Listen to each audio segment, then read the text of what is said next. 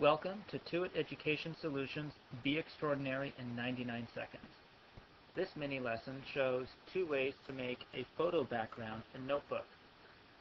Many times you'll want to have a background picture instead of just having a regular white area in your Notebook page. So let's see how this works. I'm going to make a new page, and the first thing we'll need to do is choose a picture. So I have a picture here that I have chosen from publicdomainphotos.com, and the first thing I'll need to do is right mouse click it to bring up my drop down menu so I can save picture as, and then I will save it as field 23 in my graphics folder.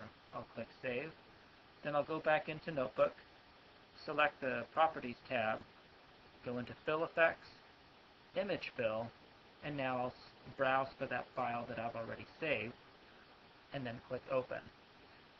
But what happens is sometimes it will start to fill in as a tile, or sometimes it'll fill in too large. I don't have direct control over how large it is. So let me make another page and show you another way of bringing in a picture. That's going to be with a drag and drop. So I'll go back into my web browser, click on the picture to get the actual picture, and I'll need to scroll down a little bit, and I'm just going to do a simple drag and drop.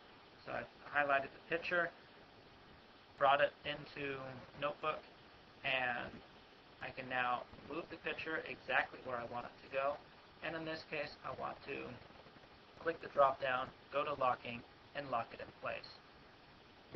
And so that is two ways that you can make a photo background in Notebook. Please share and link to this video, be extraordinary, and get to it.